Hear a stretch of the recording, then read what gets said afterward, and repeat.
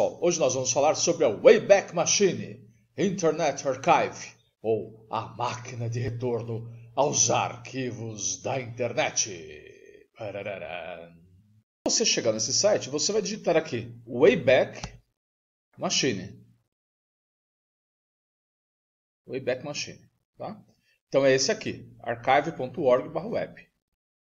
Você é direcionado para a página do Internet Archive.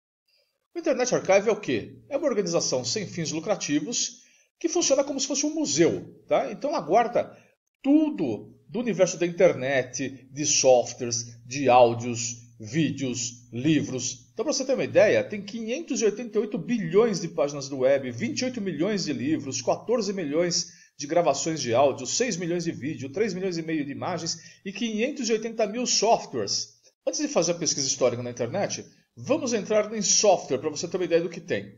Olha lá, MS-DOS Games. Vamos pegar velharia aqui. Ó, tem as coleções, olha lá, SimCity, Super Mario, Príncipe da Pérsia, Mortal Kombat, tem de tudo. E aí o que é legal, por exemplo, vamos supor que você quer o Príncipe da Pérsia. Clico nele, olha lá. Você pode jogar, ele vai fazer uma emulação do Príncipe da Pérsia para aqui para o Windows. No caso o meu é o Windows 10, abrindo o emulador, tá? Preparando, ó, entrou. E olha lá, o velho guerreiro Príncipe da Pérsia. Tá bom? E aí, normal. Você vai jogar como se fosse naquele tempo do DOS, ó, 1990. Tá, e aí ele conta a historinha do sultão e tal. Olha lá, lembra? Nossa, nem eu lembrava mais desse jogo, mas olha só. Ó, deixa eu ver por aqui pula. Eu não lembro mais nada. Deixa eu ver.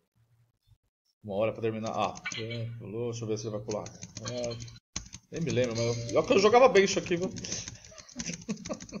Bom, enfim, tá? Então você tem tudo quanto é tipo de jogo. Vamos para áudio. Inclusive, você tem coisas que não são em inglês, tá? Bibliotecas, folk, religião e espiritualidade. Quer dizer, ele vai dividindo. Radio Show and Program Archives. Ele vai dividindo por vários programas, tá? Vários textos, olha lá. Muita coisa boa. Fora argentino, olha lá. Antonio Radio Show Archive. Scott Fitzgerald. Ó, BBC Radio Show, isso aqui bem bacana. Muitos programas atuais, antigos, olha lá. Vídeo, mesma coisa. Ó, você pode... Animação e cartoons, vamos ver.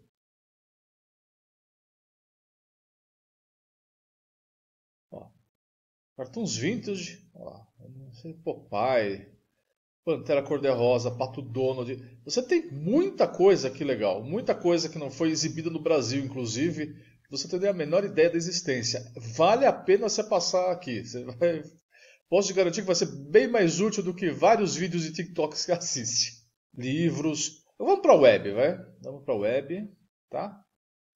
A web, o que acontece? Você pode pegar e ir diretamente para a página. Então, por exemplo, vou pôr a URL, ó, UOL. Vamos uma bem conhecida no Brasil. Essa é a mais usada, é o maior portal brasileiro da internet, né? O UOL.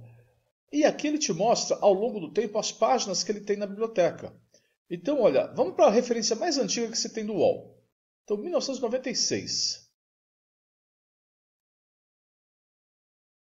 23 de dezembro de 96 às 17h59. É o que ele tem mais antigo armazenado. Vamos ver o que tem lá. Era assim a capa do UOL, antigamente. Você que não tinha nascido nessa época, olha, em 1996. 25 anos atrás, né? Ó, já era Chevrolet, Bradesco. Então, tem coisas que se você clicar funciona e tem coisas que não. Vamos ver. Chevrolet. Não encontrou mais a propaganda. Amigos virtuais, bate-papo. Jogos, olha lá. Então, tudo que tinha no UOL. Olha lá. Vamos ver se ele clica aqui. Amigos virtuais. Vamos ver se existe isso ainda. Abriu a página. Ó, ainda tem lá ainda, olha. Alterar perfil, apagar perfil, correio elegante, bichos. Vamos ver se tem coisa aqui. História do meu bicho. Óbvio que várias coisas, tá? Não estão mais, estão apenas indexadas. Mas ó, ele vai entrar aqui na área exclusiva de assinantes do UOL. Porque isso é bom. Muitas vezes você precisa fazer pesquisas, por exemplo, de informações do tipo endereços, nomes de pessoas que trabalhavam em tal lugar, determinadas características, determinadas facilidades que as páginas, que os portais tinham, e você não tem mais acesso hoje em dia. Mas, por exemplo, você sabe que tal empresa que existiu em tal lugar funcionava em tal endereço. Então você vem aqui e vai digitando o nome da empresa, você vai pesquisando o passado na internet. E conforme você vai navegando pelas páginas, ele vai te trazendo outros conteúdos. Então, por exemplo, em 10 de junho de 2004, John Edward será vice da chapa de Kerry, afirmam os democratas. Flamengo vence vitória pela Copa do Brasil. No Morumbi, São Paulo só empata pela Libertadores. Olha, Luiz Fabiano. Santo André heróico, o time do ABC vira e está na final. Esse aqui, 2004 isso, hein? Guga desiste de Wimbledon, mas disputará a Olimpíada. Quarta Casa dos Artistas é adiada por Silvio Santos. Pois é, teve três.